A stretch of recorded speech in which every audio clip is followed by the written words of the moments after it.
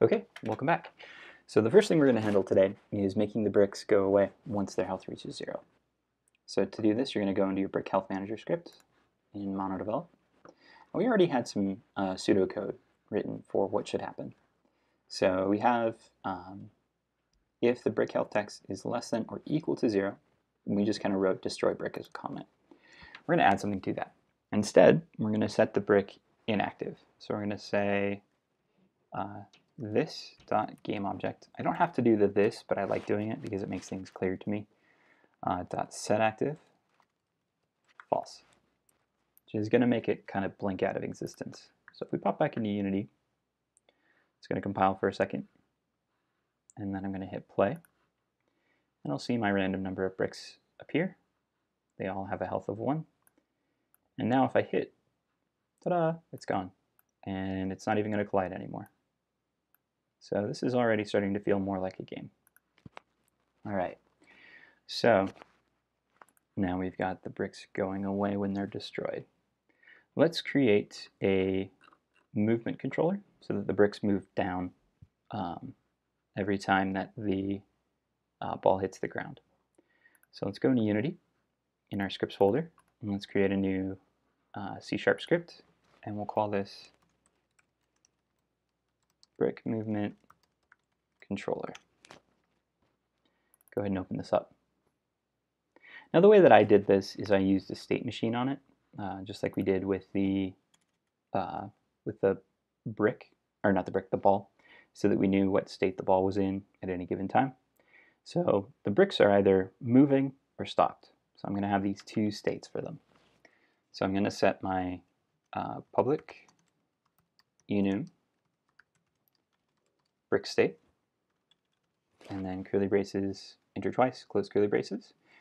And my two states are either stop or move.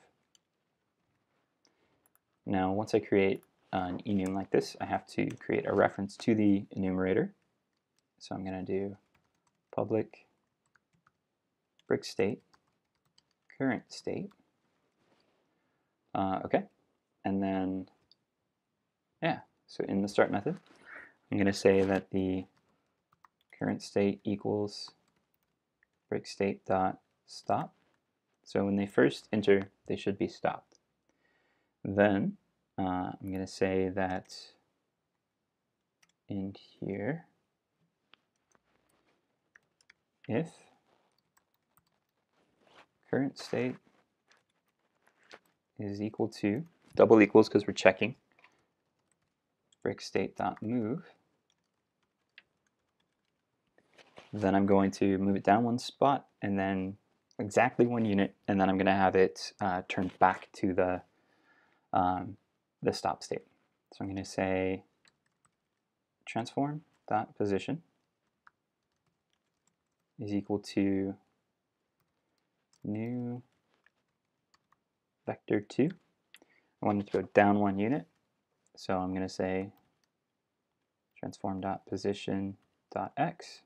So I'm going to have it keep its x position the same, and then transform dot position dot y plus -1 is what I meant to say. Cool. So as soon as it moves into the move state, it's going to move down 1. Then I'm going to have it change immediately. Its current state is brick state dot stop. All right, cool. So now what I want to do is make it so that it's changing its brick state once the ball hits the ground. So I'm going to go into my ball controller here. Actually, I can do it. No. Let's see, what were my states in my ball controller again? I've got aim, fire, wait, end shot. So in my end shot state,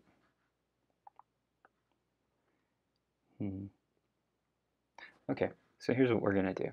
We're going to create a list of the bricks, which is going to hold each of the bricks.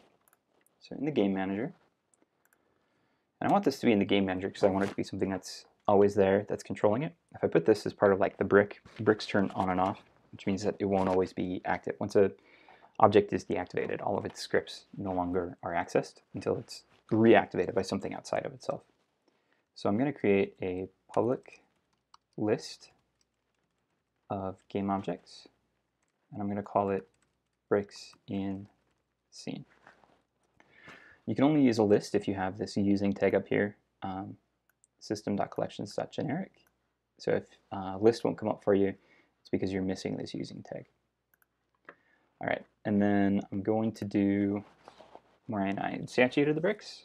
I'm going to not just instantiate them, but also add them to the bricks in the scene. So bricks, in scene dot add, and then I'm going to put all of this in parentheses all the way over to there. Okay, and then I don't know why that moved it over. Bricks in scene dot add, just going to add this to my list of my bricks all the way over here, close parentheses. And again, it moved that over. Don't know why. Okay, so I'm going to save that. Now, I just want to show you how the lists work here. If I go into Unity, got my game manager here. Cool, no errors.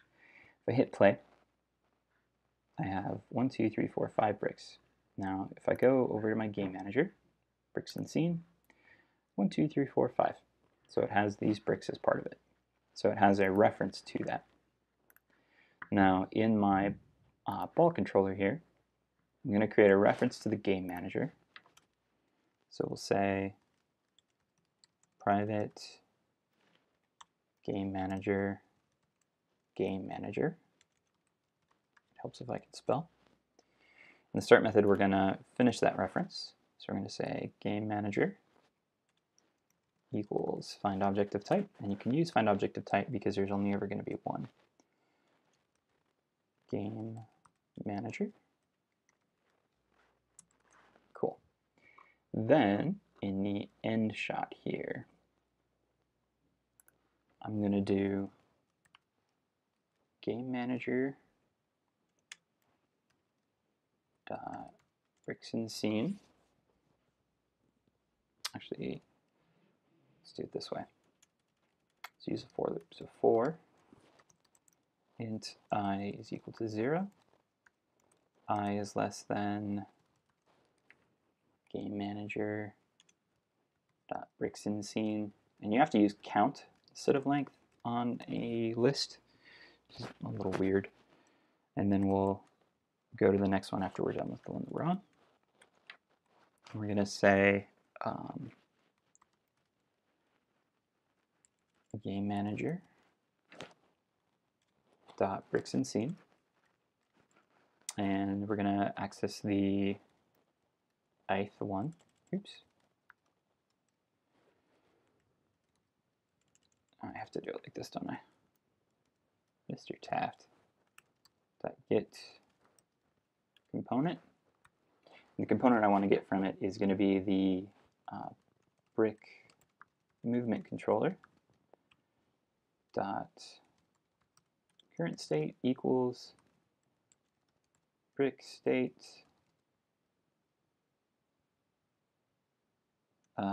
equals brick movement controller dot brick state dot move. Wow, that's a lot of coding. So, okay, here's what we're doing. So when the ball's at the end shot, so let's just kind of go through this again, just in case you guys forgot about it. So when it's in the aim, I can do mouse clicked, mouse dragged, release mouse. Once I release mouse, then it's going to be in the fire state. And then once it's in the fire state, it's here. But I'm just going to add some code right here just for debugging purposes to say, actually, did I already do that? Because I was able to go back and forth. Oh, because in ball stop, I changed it to aim. So I'm going to change it to wait. And then And so that was in the ball stop script, you guys. So like in the ball stop script, we were making it so that once it landed, we were automatically able to aim again. We want to make it so that we're waiting for any other balls to land, and then once all the balls land, then we can fire stuff out. So let's go back into the ball controller, and that'll kick it into the wait state. And then while it's in the wait state, we just want to immediately do current ball state equals ball state dot end shot, because we only have one right now. We haven't created any extras. I hope that makes sense. So I'm going to go back in here, and now what it should do is once it goes to the end shot phase, it should move all the bricks down. Okay, so I'll hit play. So there we go. Doop. Oh, I'm referencing something that isn't on there. I didn't give them the brick movement controller script. So I'm going to go to my prefabs here. Just kind of window shade all that stuff. And in my scripts, I'm going to give brick movement controller to that one. And then I'm going to give brick movement controller to this one. Okay, cool. So hit play.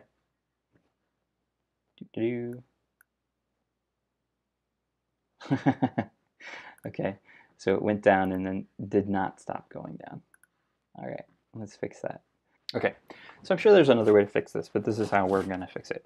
We're going to add a Boolean, which is something that's either true or false, up here in our brick movement controller to the global variables. And this doesn't need to be accessed by other scripts, so let's just make it private. So private bool, and we'll call it has moved. And this is going to be whether or not the brick has moved. So by default, this is going to be false, but just to make sure, we're going to say has moved equals false. All Booleans start as false, but it's nice just to cover your tracks. So what we're going to do up here is we're in our update method, and we're going to say if current state is equal to brick state dot stop, then we're going to say has moved is false. And if it's already false, that doesn't change anything.